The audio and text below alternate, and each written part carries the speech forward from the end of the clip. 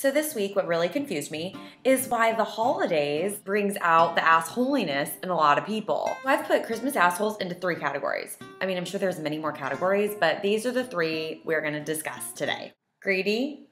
Babe, I would love anything that you get me.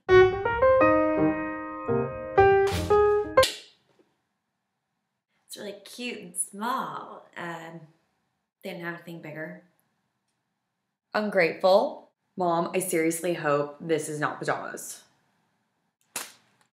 I look stupid in these and fat. And crazy. Oh, I just love Christmas. I'm making the most fabulous dinner for my family.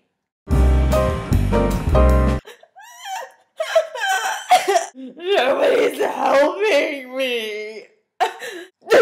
You ungrateful family. Pull it together, pull it together. It's Christmas, pull it together. That feels better.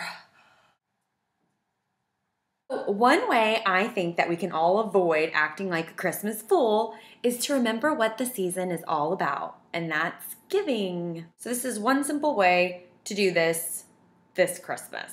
Take your booty to Toys R Us. Have yourself a merry little time. Only testing this out for the kids. And give the toys to kids that probably wouldn't be receiving a toy this Christmas. It's so simple. And then you can be a Christmas angel instead of a Christmas asshole.